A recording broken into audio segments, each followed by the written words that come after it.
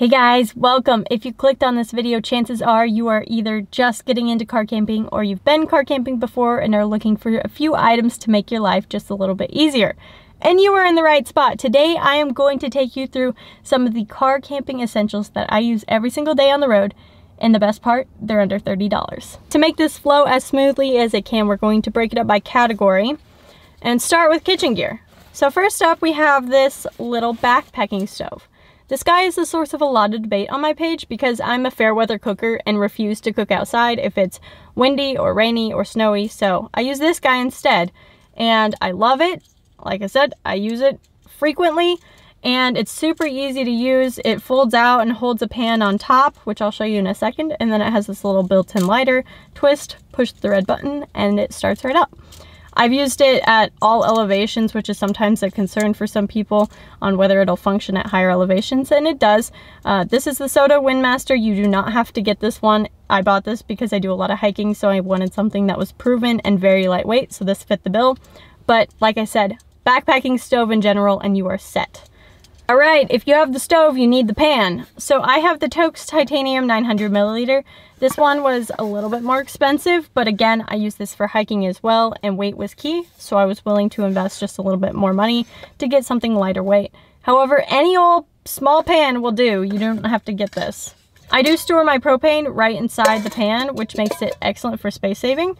And also, one other cool thing about this, it does have measurements inside. All right, next up, we have the sporks. Now, something really cool and unique about these is they have a very long handle, which is excellent if you have a big pan and you don't want to get your hands all disgusting. So, I highly recommend getting a long handle spork, not just any spork, long handle. All right, next up we have this little milk frother. I love this because it's super light. It only takes a battery. I don't have to plug it into anything, and it will mix literally anything. I have used it for protein powder, I've used it for hot chocolate, and it has had no problems. Next up, we have the GSI Outdoors knife set. If you buy one thing from this video, I recommend this. It comes in this convenient carrying case with 3 knives, a cutting board, a washcloth, a little container for soap.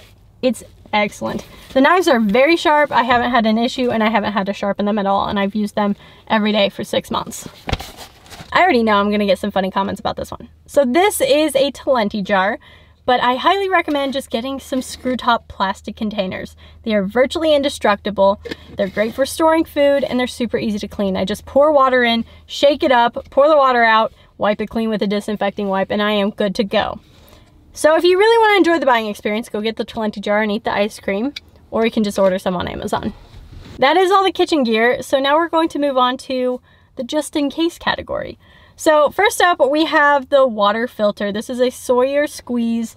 It comes with all of this nice stuff, which I have never touched because what I do is I just put a smart water bottle top on the top of the filter, and I screw my smart water bottle with the dirty water on the bottom, and I just drink right through this. I also have a carbon monoxide detector. This is not super imperative, but I like to have it just in case. Like I said, I do occasionally leave my car running while I fall asleep because it has an automatic shut off, and so I want to have this to make sure I don't die. Next is a fire extinguisher. It's very self-explanatory, but I also find that a lot of people forget to pack one. So just stick a small fire extinguisher in your car and you're set. It gives you a lot of peace of mind. These last items don't really fit into a category, so I'm just going to throw these in here. First up, a small lantern. This particular one is the Black Diamond Moji, I want to say. It has this little hanging hook, and it's fairly bright when the batteries aren't almost dead. And I use this as my sole light source in the car, so it's pretty bright. All right, we're rounding out the items right now. We have the folding knife, which is a pole action knife. It's very large. I've used this to saw through some sizable logs, and it's done well. It's also very inexpensive, so just keep it in your car in case you need some firewood. All right, next is a headlamp. Doesn't have to be anything super fancy if you're just going to be using it around the car. I have a Petzl. I also have a Black Diamond. I like the Black Diamond a lot better than this Petzl. I find that this one isn't very bright, so that's just an extra. I guess I do have one more category for you guys. I don't know exactly what to call this, but I'm gonna call it the relief category. First, we have a trowel. You can see where this is going. I use this to dig cat holes if I'm in the woods and not around a restroom. I think if you've been camping before, you know the horror of pulling up to a campsite and seeing certain things on the ground that you really don't want to see. So please leave no trace, dig a hole.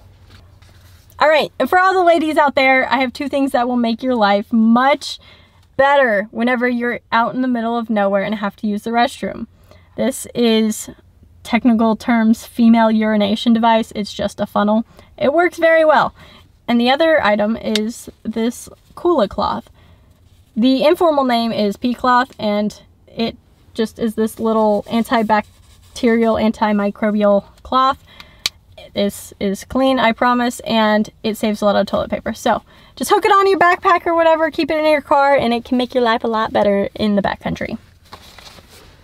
Those are all the items I have for you today. So if you have some other suggestions of car camping must-haves that are inexpensive, please share them down below.